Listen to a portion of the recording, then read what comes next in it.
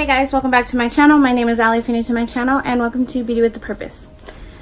So first off, let me say I'm so sorry for the way videos have been being uploaded on my channel. I know they're sporadic, I know they're random, and I know I said I was going to start a schedule. So anyways, we'll get into that, but this video is going to be a chit chat, get ready with me, life update, and just things that have been on my mind, things that have been on my heart, and we're gonna go ahead and get into that. And so we are gonna go ahead and start with our brows, and I'm gonna take my Revlon Color Stay brown pencil, and I have mine in the shade Soft Brown. And this is not a pencil to like get precise brush strokes if that's what you want. Like, it's really fat. So first thing first, the reason for the very weird uploads on my videos, we are moving. Our lease here where we're at in this teeny tiny duplex is actually up on May 31st. And so we already knew we didn't want to stay here, and for a minute there we did kind of consider just living here for as long as possible. But then it's like different kinds of people started moving in, and yeah, it's just, they're not taking care of like outside and the grass and stuff. And so I just like have not been happy living here. And it's just like the people we live around are not the cleanest people. And you know, it's just one of those things where like, it's just not a good situation. Like, I wanted a place where I could let my kids run around outside, or just let them go outside and I wouldn't have to worry about them. And just that they would be able to play outside in general without having to get in my car, load them up, and take them to a park. Like, that's a lot of work. I have 3 kids, 2 of them which are in car seats. Ethan can buckle in himself. It's raining, so if you heard that thunder, it's like pouring. And so, but yeah, like, it's just so much work to have to do that all of the time. And then it keeps me away from being home. And I'm so thankful that Ethan is starting school this fall. He'll be in pre-K, which is also another blessing. So I was like, we're just growing in so many areas of our life right now. Oh, I'm going in with the Milani brow pomade, and I have mine in the shade Soft Brown as well. So yeah, like, I don't know, it's just like, this isn't where I've seen us for a long time, but I was willing to stay here as long as possible. And let's just say, as possible came up really soon. And so we just decided to not renew our lease and go ahead and move. And yeah, we're very excited about it. This is a place that Brian and I are going to keep to ourselves for a while. Other than immediate family, they know where it's at, they know what it looks like. They have actually been in prayer with us over this, and it's such a beautiful testimony how everything even happened. And if you guys want, get thumbs up or comment down below, and I can actually go into the testimony about this place that we're moving and whatnot. But yeah, it's such a beautiful testimony about how it happened, and like just what we went through, the things that we were believing for, and how they all came to pass. And it's a fight of faith, and living knowing that you have the victory over any situation in your life through Christ, and that he has given you that victory freely when you choose to obey his commandments, live for him, love him, and yeah, when you choose to be his disciple and just follow him, the things that he blesses you with are just so amazing. And I just can't understand why more people don't want to do that. And if you don't follow me on Snapchat, Instagram, or yeah, just Snapchat or Instagram, and I'll pop it up on the screen or something. You really should, because I don't want to call them rants, but like anytime I have like a word of wisdom, like I do like to go on there and share it, because I like to let people know that if you're struggling in this Christian walk, like, you're not alone. Like, even those of us who people may look up to, or even those of us who seem that we're so strong in this walk, like, we're really not. We all struggle. We all have our battles that we face in different ways. So I'm just going to go in with my Ulta Beauty Hydrating Face Primer, and we're going to take this one all over our face. It's actually a Friday and it's 6 p.m. Ethan is with his dad and Bryson went with my husband Brian, which is his dad and his biological dad, and Ethan's with his biological dad.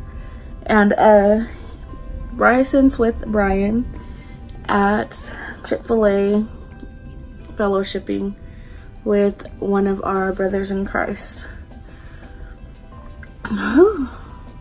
So I was like, well, I have the chance, and King just went to sleep. He's been so fussy for like the last hour. My poor baby's already teething, and I'm just like, where is the time gone? Like, he's gonna be 5 months on the 7th, and I'm just like, why does time go by so fast? Like, he gives me baby fever, and he is a baby, and I'm like, I know I don't need a baby right now. I know I don't want to put my body through that right now, but I have come to the fact that I am going to want another baby. And right now I am just taking my e.l.f. Poreless Putty Primer, and I'm going to take that in my T-zone, and especially right here in my cheek, on my cheeks, where I'm really starting to show a lot more pores. I think I'm going to do an updated skincare products that I use, because I feel like my skin is starting to finally get to like a really good place to where I like it. My brows look so big on camera, but not like when I look in the mirror, but on camera they look huge. It's so funny. So anyways, going on with my L'Oreal Infallible Fresh Wear Foundation and my Wet n Wild sponge. I have not been wearing a lot of makeup since my skin has started to look so much better, and I can definitely tell that my skin has been loving it. I'm finally learning also as well, like lighting and how I can make it better for me. I wish you guys could see what I'm staring at. That's why my background keeps changing, because I'm actually in a corner right now, and actually I am staring at like pretty much a wall of boxes. And I have like everything in our house packed up except for like what we need, and at this point, like if I pack up anything else, like we're not gonna be able to live. And so I'm very proud of myself with that, because the last 2 times we moved, I just wasn't feeling it. Like, and that's how I can tell that I've grown so much as in like being a woman and like a wife and a mother. Like, I've just grown so much. 'Cause like the first time we moved, I just didn't do anything because like I didn't really want to. Like, I depended on Brian for a lot. Like, because when we first got married, I worked too, so like there was a very good balance. Like, I'll help you do this, you help me do that, and like the chores in the house were very much like we shared them. And then whenever I came becoming a stay-at-home mom, like I still expected so much help from him, and like it took me a while to adapt to that. And then the second time that we moved, I was actually pregnant with King, and I was very sick. So now I'm gonna take my Catrice Liquid Camouflage Concealer. But yeah, I was like very sick, and I'm like that with all of my pregnancies, and that's why I say, like, I know I'm not ready to be pregnant again, but I do know that once my birth control, it's time for my birth control to come out in 5 years, I do want to start trying again for another baby. And I'm just praying that it's a girl. In Jesus' name, it'll be a girl. My name, if you didn't know, Alexandria, I'm pretty sure I've said it before on my channel, actually means protector of men. And so I kind of expected King to be a boy, even though I wanted a girl so bad, just because the biblical meaning of my name is protector of men. But I also don't believe that I would have a desire to have a daughter if it wasn't meant for me to have a daughter, you know, because I do pray for all desires that are not of God to not be a part of me, and for me just to have that discernment of what God wants for me, and for me just to be. Today is apparently not a good day to be filming. Like, I forgot to wet my sponge. My sponge ran away. But yeah, you guys, like, just so much has been happening, and forgot what I was even saying last, because I thought that really just frustrated me. So I've been going through a lot. I really want to make YouTube my full-time ministry, and I really feel like that's what I'm called to do, because it has been blessed, and I have been learning and gaining so much knowledge through doing so. And so I'm just like, at this point, I'm just like, I want to, and like I know that I'm gonna have to take a step back and take myself out of stuff and away from stuff that I've already committed to. And that's just so hard for me to do because I'm not a quitter. I don't like to quit. I like to try to do everything, but at the same time, I know within putting yourself in the ministry comes sacrifice, and especially when it's your calling, you do have to sacrifice things that you have committed to with other people. And that's hard because you don't want those people to just feel like you're giving up on them or whatever the case. But like when God's calling you to do something, those people either understand or they don't understand. But at the end of the day, I'm just like, but am I gonna obey God? You know what I mean? Like, am I gonna do what God's calling me to do? And am I gonna say yes to doing this full time and fully devoting myself and committing myself, because that's what I feel I need to do. So how many of you even like my chit chat get readies with me? Obviously this is not good for flash because this just ghosted me out. And that is the Photo Ready, the Revlon Photo Ready Candid Loose Setting Powder in the shade 01. If I left in my videos how much my camera falls or whatever the case may be, like, you guys would literally just be like, wow, the struggle is real. Anyways, I was just saying, like, I really want to devote myself to this, but I know within doing that, I'm going to have to start pulling myself away from other stuff that is taking time away from my ministry and what God is calling me to do. It's just what I'm trying to figure out, and it's really been eating at me, and I've even talked to Brian about it. I've cried to Brian about it, and yeah, I love Brian so much. Like, I feel like he's just there.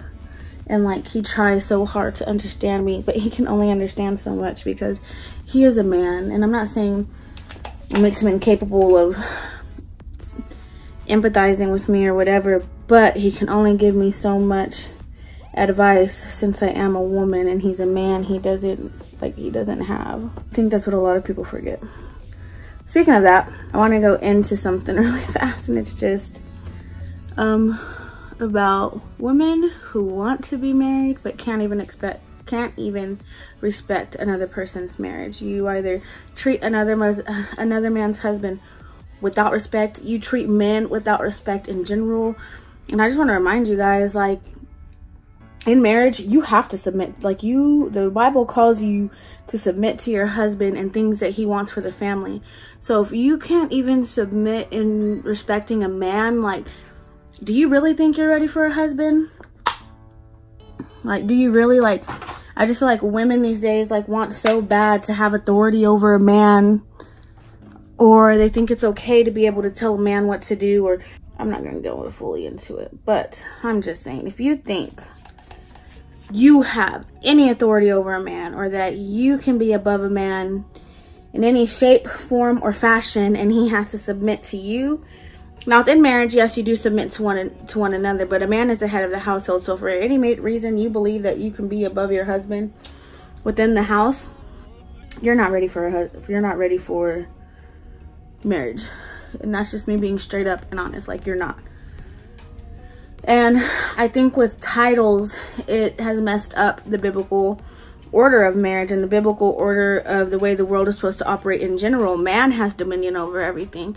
And I'm not saying that that means that women can't be bosses, or women can't be CEOs, women can't have their own company. Yes, they can, but I'm saying within your marriage, like, you have to have that. And even within the order of a church, like, I'm sorry, but I'm not going to allow my husband to answer to any woman when he doesn't even have to answer to me, is what I'm saying. Like, how is that okay? If my husband were to have to answer to somebody, but he doesn't really have to answer to me, all the Bible does is call for him to love me, and we submit to one another's ways within Christ. So you tell me how my husband has to submit to another woman and what she wants him to do, what she tells him to do. And not only that, but like, if you can't even respect a marriage or understand the order of a marriage or anything like that, like, you're not ready for marriage. You're just not. Because what about whenever you get married and you don't understand that there has to be order within a home and order within the household? Well, then your marriage is just going to be chaos. And at that point, you're just getting married to be married, to say that you have somebody, which is, I'm sorry, but that's kind of ignorant. You're married to mirror what God wants with his church. That's why we get married. We're to marry that image of what Christ has with his church and what he's coming back for. And that is oneness and holiness and love and honor and respect. Like, there's just so much that goes into marriage. And I think a lot of times Brian and I may make it seem fun. We may make it seem like it's just so easy. Like, no, it is not.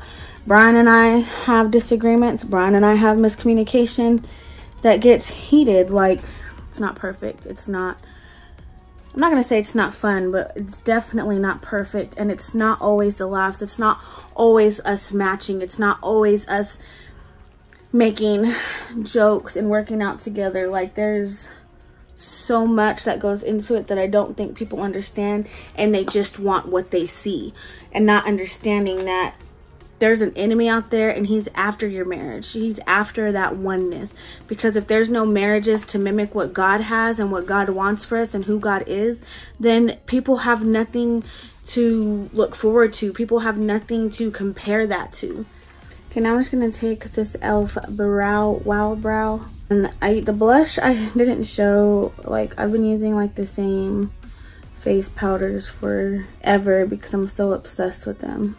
And then another thing I wanted to see is, like, how can people, well, first I have a question, and I want you to comment down below, and I want your most brutal, honest answer. Like, I really want you to self-reflect. Like, if the rapture were to happen right now and Jesus came back to cast judgment on everybody, one, if the rapture were to happen, are you getting left behind, or is he taking you? And two, if he were to cast judgment on all his people right now, are you going to heaven or are you going to hell? And like, I even had to do some self-reflecting on that, because God doesn't want anyone that's lukewarm, and the slightest thing can make you lukewarm.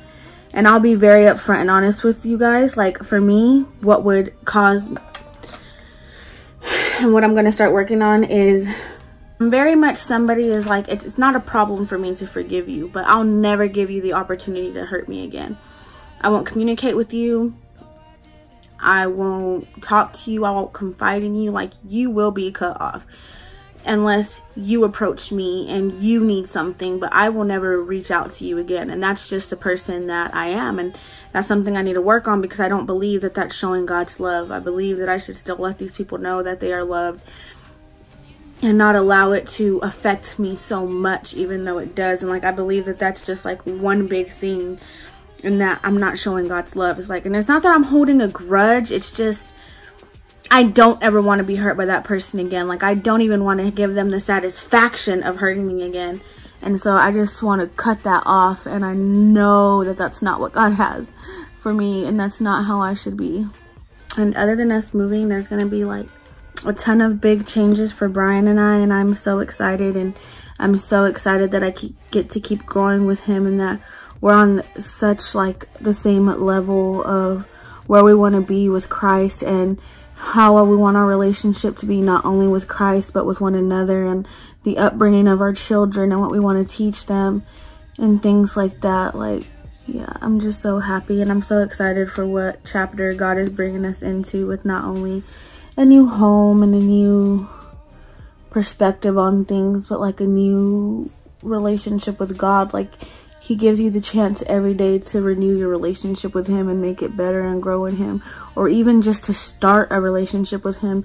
Like, you get that opportunity every single day, and he doesn't condemn you for not following him for all those years, or condemn you for where you were. He's just happy that you're here now seeking him, is what's so amazing about God, and that I don't think people get. Like, I think the world has portrayed that God, there's this question like, if God created the universe, who created God? Well, first of all, the Bible just says he is the I am the I am. Like, that's who he just is, because he's God. And like, I don't think we need any explanation. I don't believe even if he told us, our minds would be able, our minds wouldn't even have the capability of understanding and processing that. Like, I just don't believe that. And then I think of, you know, they say, or I've heard, like, you know, you got to be really careful, because if you really share your beliefs in Christ and what he's done for you and what you're believing him for, like, it can really make you look like a crazy person. And I believe that to the full extent, because Brian and I will sit here and talk. Brian and I pray over things and do things that I don't think very many people do. I think they just sold out 100 to Christ. And we want to tell the truth. We want to speak the truth. We want to teach the truth. And we're to the point where we don't care what the consequences are for doing so, because it's just, I have this platform, and granted it's only 200 people, and not all 200 people watch every single one of my videos or have a lot more views, but I have the opportunity and I have the freedom to come on here and teach and show you guys. And if I'm able to do that, then I want to teach truth, and I'm going to start doing it fearlessly, because the only person I am to fear is God. And if man wants to punish me for doing so, then vengeance is the Lord's. I don't like that mascara for lower lashes. It's beautiful on top lashes, but it's not enough for lower lashes. I'm going to take this Wet n Wild lipstick in the shade Coraline. Coraline. Made me think of that weird cartoon, Coraline. You asked me, that shouldn't be a kid's cartoon. It's frankly too scary. More people want to instill that kind of fear into their children. I think you should instill the fear of discipline in them, to where they don't want to go out and just act buck wild and all crazy. I believe in that kind of fear and whatnot, but I don't believe in frightening your children. I'm going to go in with my, actually I'm going to go curl my lashes first. I need to replace my e.l.f. hydrating coconut mist. I just painted my nails Wednesday, and this color is so pretty, but it chips so fast, but the color is so pretty. I feel like I'm like 3 sprays away from it like not spraying on me anymore, and that frightens me because I love it so much. Especially with that setting powder, it's like a perfect combo. It's gotten so much brighter outside because that dark rain cloud has moved. Wow, that is not cute. My hair is literally matted in the back of my head. Okay, you guys, this is it for today's video. I hope that you guys enjoyed. I hope that you guys liked chatting with me. I definitely need to work on this brow game because I feel like they're so big and I don't like them. Do y'all remember the dad on American Pie or New York Minute with Mary-Kate and Ashley? That man, like, I feel like I have his brows right now, and it's like, that's not even cute. Like, anyways, I thank you guys for watching. If you like videos where I just kind of sit down and chat with you guys, please go ahead and give this a thumbs up. And if you haven't already, please subscribe to my channel. I love you guys, but always remember that Jesus loves you more, and I will see you guys in the next video. Mwah. Bye.